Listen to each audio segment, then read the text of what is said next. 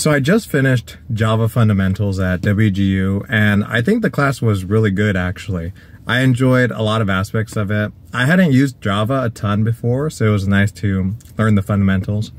And I'm going to be talking briefly about my attempt, or my passing the objective assessment on my first attempt. What's cool about the objective assessment is that there are 14 questions, and they're not multiple choice. They're all coding questions. So I think they use an automatic grader to be able to grade those without needing anyone to look at them. But I like that. You have to actually code. It's not just understanding Java, maybe trivia stuff. It's more like, hey, can you actually code in Java? At least at a fundamental level. So overall, I actually enjoyed it. Like I said, it was cool. Some tips on how to pass it on your first attempt. And by the way, I actually got an exemplary grade, so I was grateful for that. And some tips to be able to replicate that, or at least pass with a competent grade.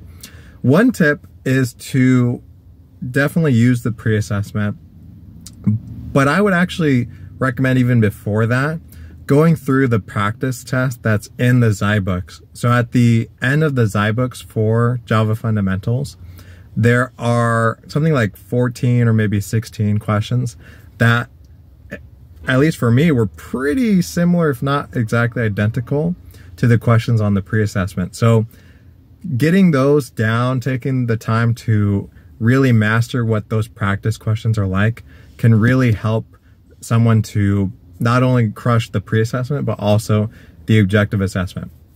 And the reason I say that is because the objective assessment is super similar to the pre-assessment.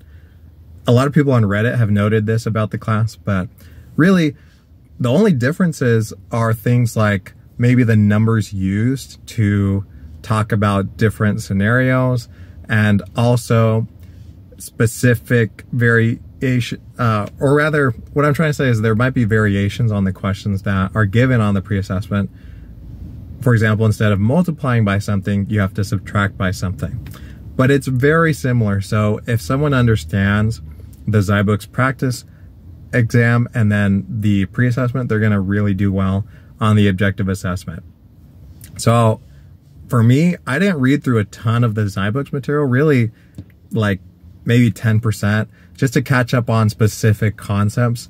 On the pre-assessment, I really wanted to get more familiar with things like how to initialize an array list, how to go about the specifics of defining the get and set methods, things like that. But overall, I felt great about it, and those are my tips for doing well on the exam. Again, just get the practice exam down, get the pre-assessment down, and then you'll be good to go. If you have any questions about the Java Fundamentals class, I'm happy to answer any questions. Thanks for watching.